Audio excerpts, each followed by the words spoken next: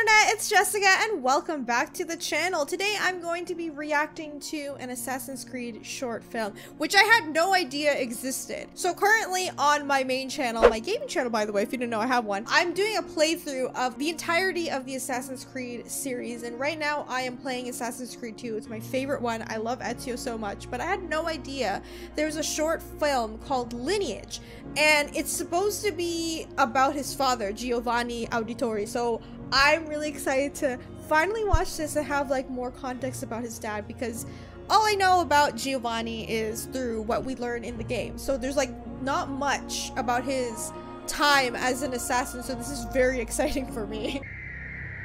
Of course, the eagle. But yeah, this is so cool. 1476. The dawn of a new era. Firenze. Art, culture, and science are flourishing under the guidance of inspired minds. I have a question. Is this the same actor from the game? Ooh. Because if it is, that's pretty awesome. Yep. Renaissance. Ah, that's so cool. This is probably the way history will remember us. You know what I love about this? How much detail they put into Ezio's like storyline. Gotta get all his weapons, so many. But in the shadows far from the gold and the knowledge lies another truth. Yeah, the hidden blade. Corruption, betrayal, murder. Oh, that's the fireplace. Oh, I love that detail. Secrets so dangerous that I must hide them even from my own family.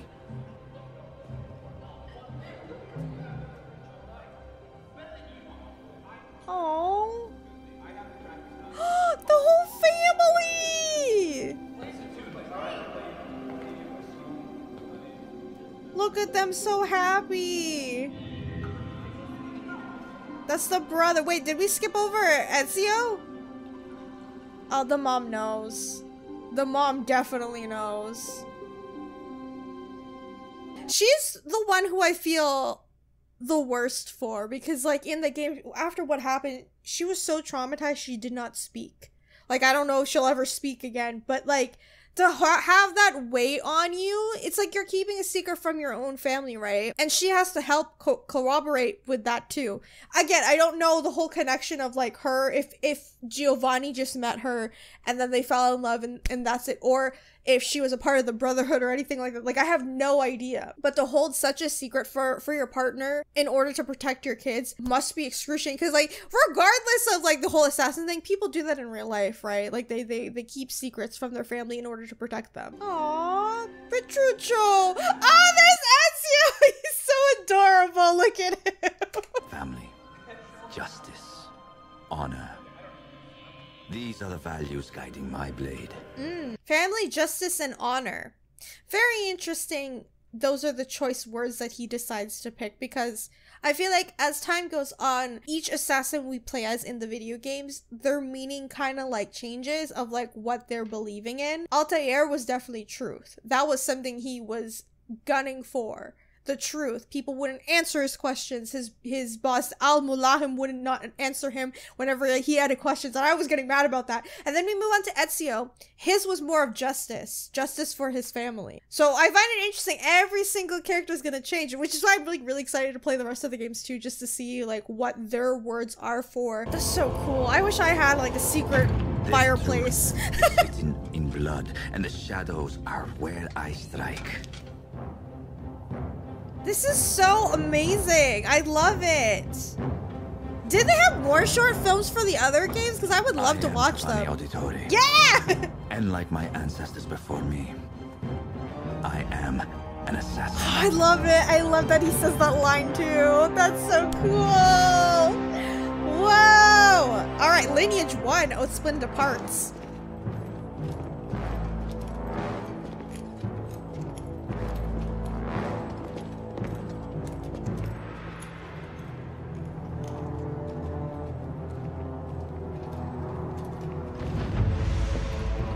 Is that the guy? What's his name? Oh, damn it. Is that Uberto or is the other dude? I don't know. I think that's the other dude, right?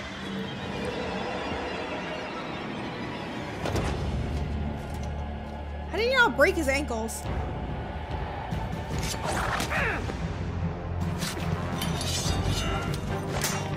Oh, they have a whole choreography. This is amazing! Yeah, run away, coward. The Templars always be running.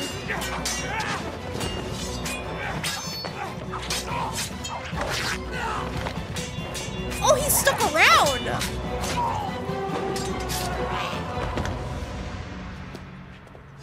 Oh, it's so cool.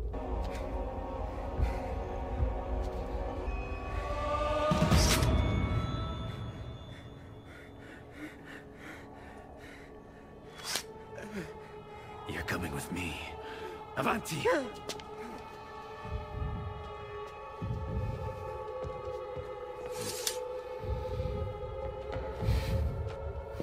Oh, that transition. I stopped them before Oh, they Dimitri! Fortunately, Your Magnificence, the fourth man escaped. What have you heard? No way, is that Umberto? Dude, I love it. I don't know. Are these the same actors? Because they look like them in the game. Like, it's crazy. But this is really cool. So, I just learned, you know, the Michi family is very close with the Auditore family just because of their history together. I believe Giovanni saved Dimitri from drowning. That's how they became close, and then just their families aligned with each other. Since Dimitri runs Firenze and then also the banks. About an important event that would cause a shift of power. Ooh, the apple? Yo, he looks like him too. Good, good, good. That man you captured, has he spoken yet? He will tell us what he knows. Umberto turned to the Templar side. So I guess here he's not. I don't think he would be counted as an assassin because I just think he's just an ally, right? And he decided to choose the Templars. That's usually what happens. They kind of like tempt them with something. Oh God, see? Oh Jesus. Tell me where. In Milano, on the day of Christmas, the High Mass, for the feast of Santo. Because everybody would be there, right? Yeah, Milano. So the Templars could use it to their advantage because everyone in the city would be there for Mass.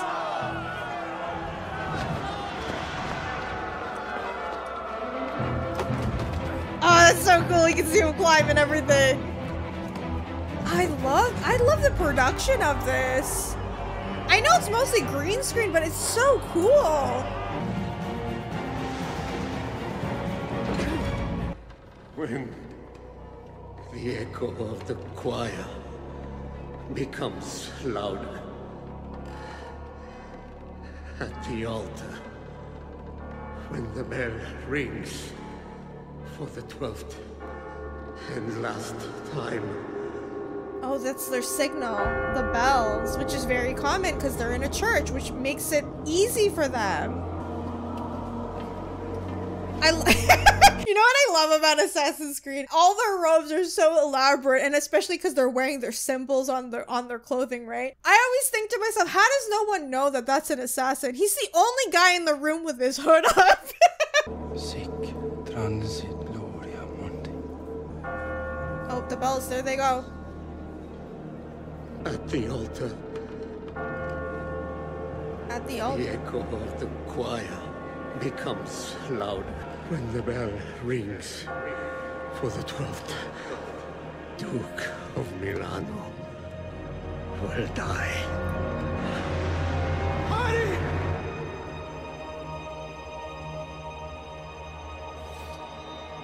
Oh, hurry up!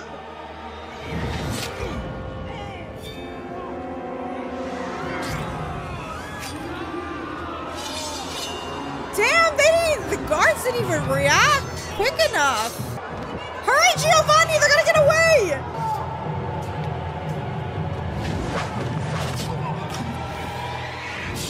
Dude, I would just start throwing knives everywhere. That's what I would do. This man is still here. I'm surprised he didn't run away. Stop! Don't kill him! I think it's too late. His neck snapped. To be fair, that guy's doing his job, right? He's a guard, so like... Oh my god, these transitions are so good. They're corny, but they're good. Oh, the boys! Look at them. He reminds me of you. He is a lot like his dad. Ezio, remember, you need to think ahead. Don't wait for your opponent to move. Anticipate and surprise him. How are you, Father? Good. Oh, I'm gonna cry. It's funny, I guess, in a sense, because he never told his sons about him being an assassin, but I guess him being a father teaching him to be an assassin discreetly. Because if you think about it, the way that Ezio lives his life at the beginning of the game, he's just like climbing buildings and running around and like doing whatever, but he's honestly very smart about it. He's street smart, and I guess he gets that from his father. Subconsciously, his dad's just teaching him that kind of stuff. I love how loving they are, though. They're really a nice family. Just why it's so sad what happens. And this guy. With the death of the Duke of Milano, Lorenzo de' Medici has lost a powerful ally. I am sure that his enemies already plot their next move. Sforza's death was not the end. It was just the beginning. That's interesting. And I know where to fight my next battle. Okay, so that explains a lot why Dimitri was targeted in the video game. Since he's the one who runs Florence or Firenze, he's the one who governs everything, right? So it explains why he was starting to lose power was because his ally, the Duke, got killed. And it's unfortunate because Giovanni was not fast enough to stop it from happening. Venezia. His next target, he said, right? That's what he's looking for? I really, really love this. Like, honestly, props to Ubisoft for making something like this.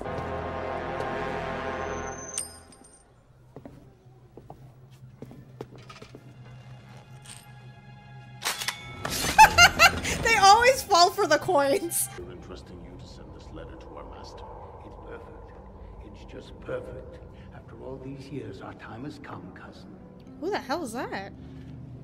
You must protect this letter with your life until it is delivered. Do you understand me?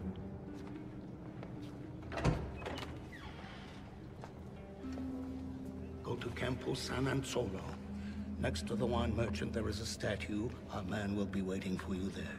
Do not fail us. The F is talking too. I love that though, the eavesdropping missions. Reminds me of Altair. Gotta follow this guy. I love it though because he's not falling from the street, he's falling from above. And you wouldn't think to look up on the rooftops. I love how lively they made everything. This is so neat. I can't keep gushing over it, I'm sorry. It's just like really cool. Oh, this guy took the wrong turn. Oh, damn! Oh, sh! He got a punch! This guy's good. Oh, come on, Giovanni, you can do better. Damn, he's getting his ass beat! Oh my... Oh, come on, come on!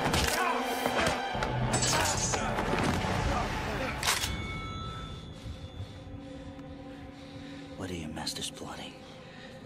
Speak! God as my witness, I will cut your throat. My life is not yours to take. And my secrets come with me. See you in hell. Oh, oh! A lot of the Templars don't like to speak anyway. I mean, I assume it's gonna be the same way for the assassins. They wouldn't want to speak of their plans because they're so loyal to their brotherhood or their creed or whatever the case may be. They're so loyal. Well, we got the letter. Okay, we're back at Firenze. I intercepted this letter. Yeah, I guess. Look, your magnificence. It bears the seal of the Barbarigos. I never trusted them.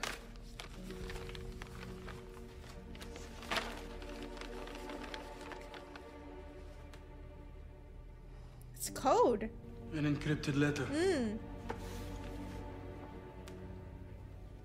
It will take several hours to unlock its secrets. I'll send for you when it's done, Giovanni. This guy's supposed to be the dad's friend, right? Giovanni's friend. It's just crazy that how easy it is to sell out yourself. But I guess it's, if in desperation, if you're gonna try to protect yourself and your family, you would do anything, right? And I guess that's what Auditore did. You broke the code. That's good. I wish I could I knew you wouldn't disappoint me, Father Maffei. Wait, what? Go fetch Giovanni. Tell him he will need to travel shortly. I will wake Lorenzo. And Father, remember, you owe us your silence. Secrets are born here, and they die here. Oh, he's definitely threatening him. No one is to know about the content of this letter. Oh, Ezio. Come back to us soon. I promise.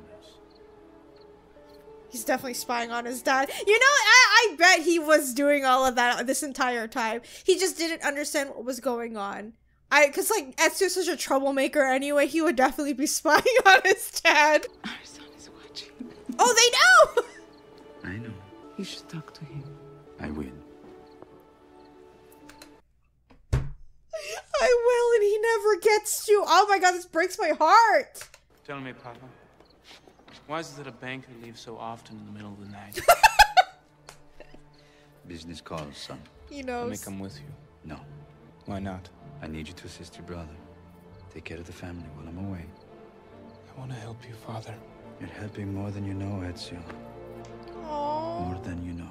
I genuinely question why Giovanni waited so long, because by the time Assassin's Creed 2 starts, he's already 17 years old, turning 18. So Ezio's already at that age, right? And like, he already mentioned to him like, oh, we need to talk, and then he didn't get a chance. But I kept speculating maybe the reason why he didn't want to was just because Ezio's very immature. But if you think about it, now Giovanni keeps saying like, you were like me when I was young. Even his mom just said he's so much like you. And like, I wonder if it's just to keep him out of this life. Like, he thinks that he can take care of it and let his son have a normal life. Because how long has Giovanni been an assassin? I don't know how long he's been in the Brotherhood. And this is why I keep asking, like, did Altair join because he wanted to? Was he born into it? Or was he forced to go into it? Same with Giovanni, because when you think about Desmond was born in an assassin compound, but he didn't know that his families were assassins. He just thought, hey, this is where my family lives.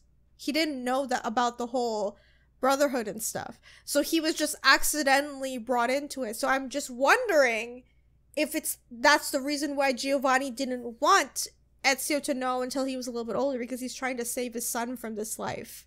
Because I imagine that's what he wants, because he keeps saying to his sons, like him and his brother, just take care of the family. That's what I want. You're helping more than you know. That's all he keeps saying. But unable to decipher it. Dude, this man has been betraying them for a very long time. What the f— The only way to unlock the secrets of this letter and find out who masterminded Sforza's assassination is to deliver it. I would be suspicious. I do wonder if they are suspicious of Umberto at this point. I imagine Giovanni's not stupid. Come on, he can't be that stupid. Yep. Rome is a dangerous city, my dear Giovanni. Are you sure you want to carry out this mission without any help? Yes. That's For the safety wild. of Florence and the honor of the Medici. And find the pit where these snakes hide. And be merciless.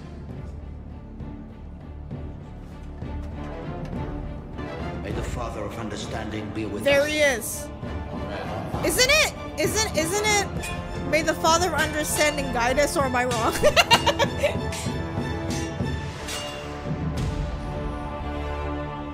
Okay, we're back in Roma now.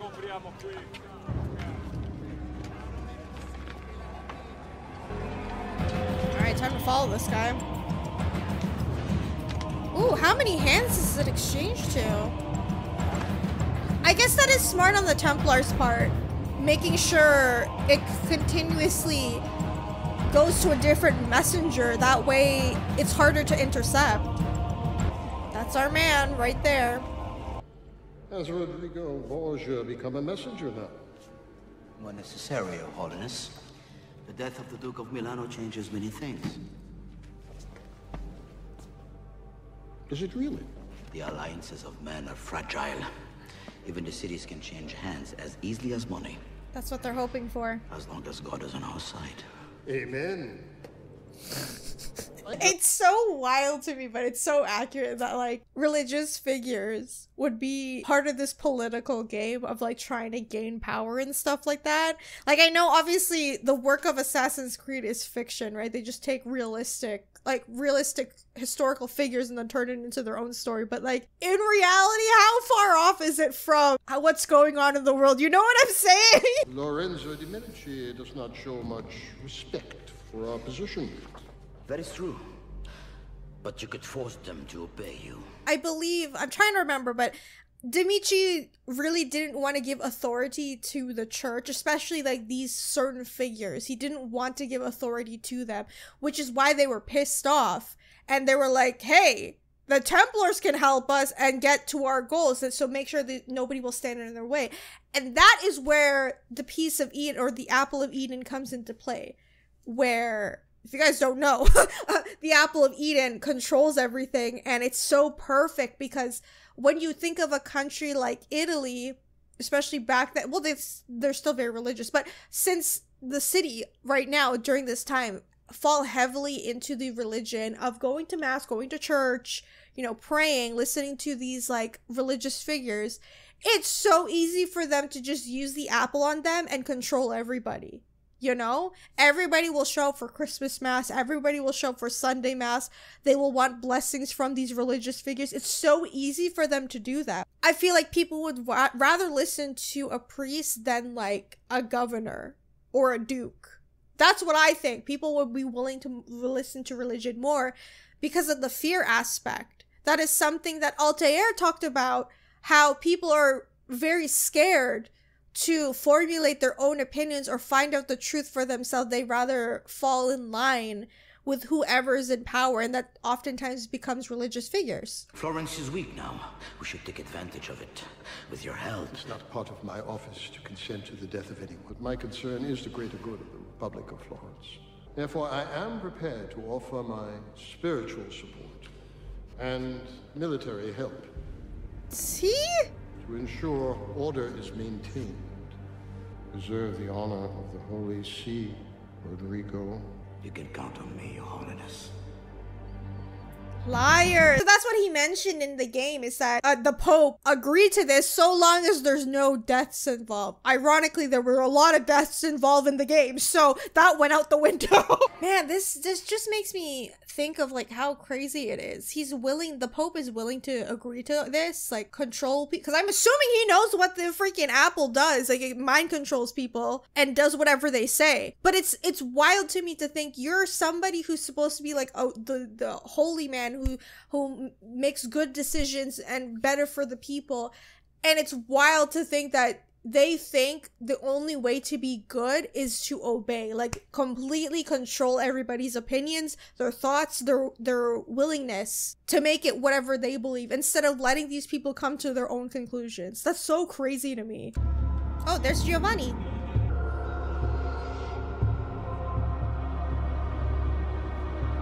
Did he notice him? Because it kind of seems like he noticed Giovanni standing there. I'm looking for the man who just came in. You must have seen him. Where did he go? It has been very quiet here today. I have seen no other man. Trapdoors. The hood covers his face.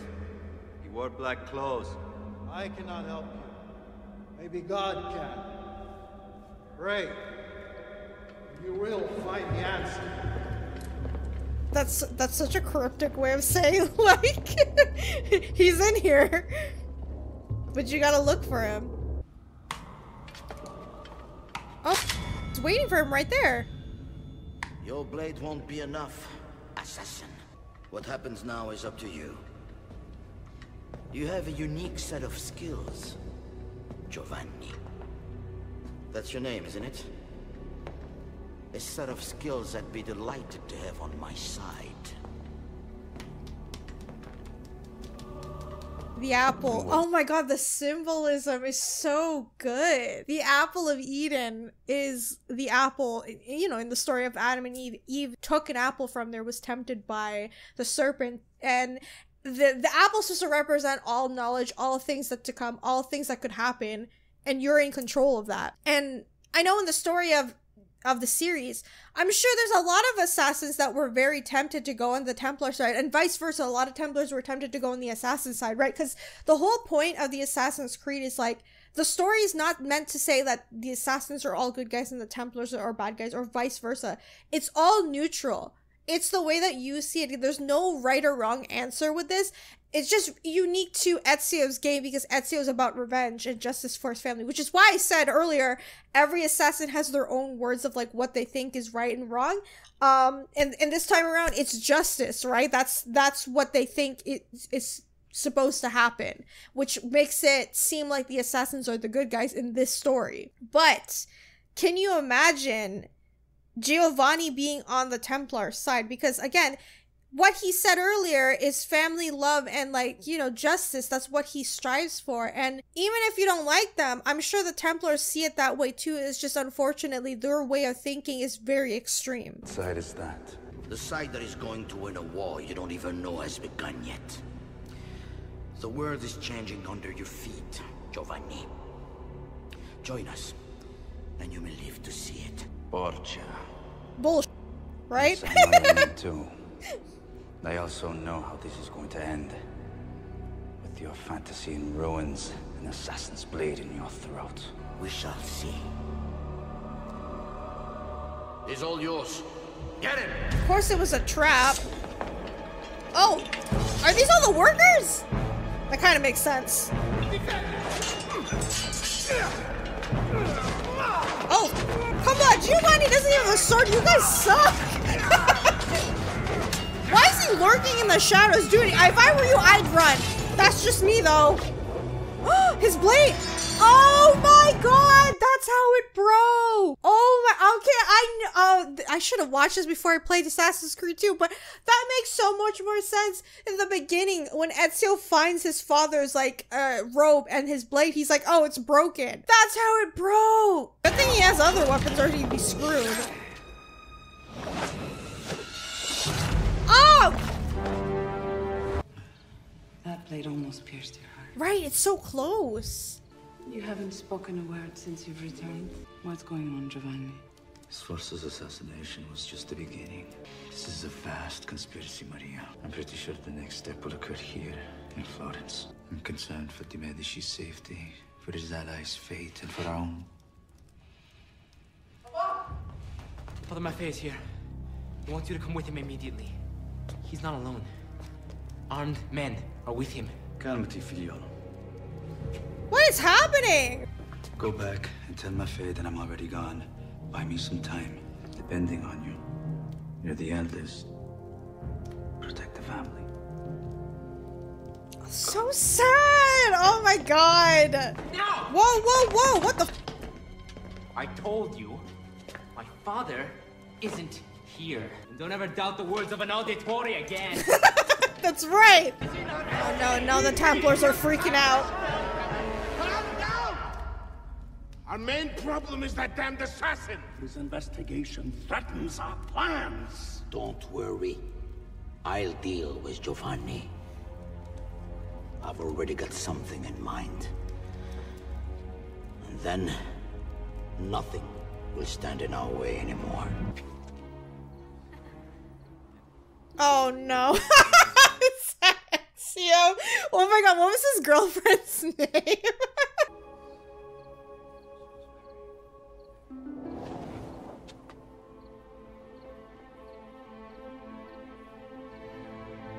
My dear sons, dark skies are rising over Florence and time is running low. Oh. The enemy is closer than I thought. Now, the final battle is about to unfold. Every man is mortal. Every life comes to an end. But certain things will never change. Federico and Ezio, my sons, always remember. We are the Auditore di Firenze, and we are assassins. Wait, he wrote a letter to him? Yeah, the conclusion is in my hands because I'm the one who's gotta play the game.